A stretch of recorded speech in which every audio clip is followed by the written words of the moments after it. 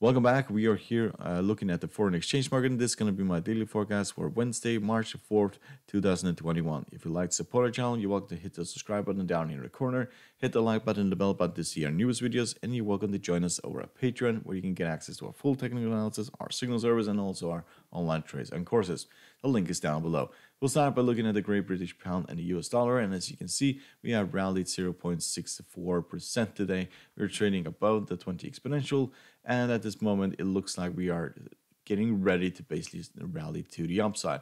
We have found support right above the 40 exponential, which we have done previous in the past. So it looks like we are about to turn around here. Technical indicators, they are turning around. Stochastic is quite far away from the signal line, so is the MACD, but it is showing signs of bullishness, and we have found support, and we're trading above the 40 exponential.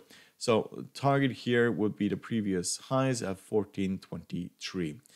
US dollar, Japanese yen, we have rallied to the top of this channel, and now we're basically ready to fall back towards the bottom of the channel. We are very overstretched here at the top of the Bollinger Band.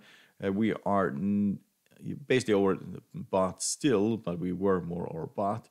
Technical indicators otherwise are turning around, so it looks like we are going to turn around here and head back to the bottom. 300 moving average should offer quite a lot of support, so if we manage to break through that, we'll probably go to the bottom. Otherwise, we'll bounce from the 300 and the 20 exponential that is moving up there. So euro, US dollar, we have found major support here at the 150 moving average, and then we rallied all the way to the 100 moving average and settled right underneath. So at this point, it looks like technical indicators are turning around, so we are getting ready to break through these moving averages. The US dollar was really weak today, so that helped this quite a lot. If it continues to depreciate, then this will rally significantly further to the upside. We have been trading sideways for quite a time now.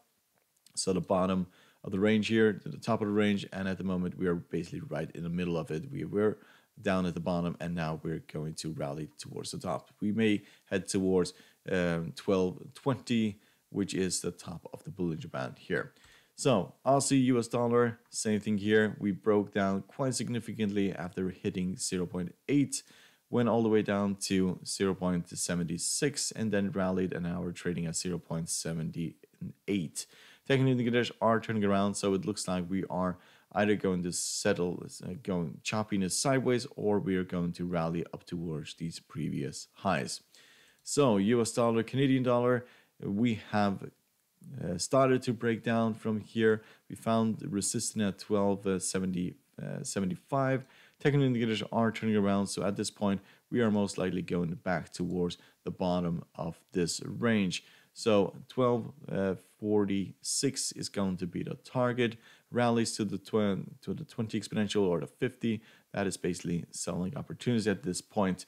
So yes, everything is turning around here, and we are most likely going to continue this downtrend to the downside. So hope you find this helpful. You're welcome to support our channel by subscribing, hit the like button and the bell button to see our newest videos, and you're welcome to join us over at Patreon. The link is down below. Good luck and thank you very much.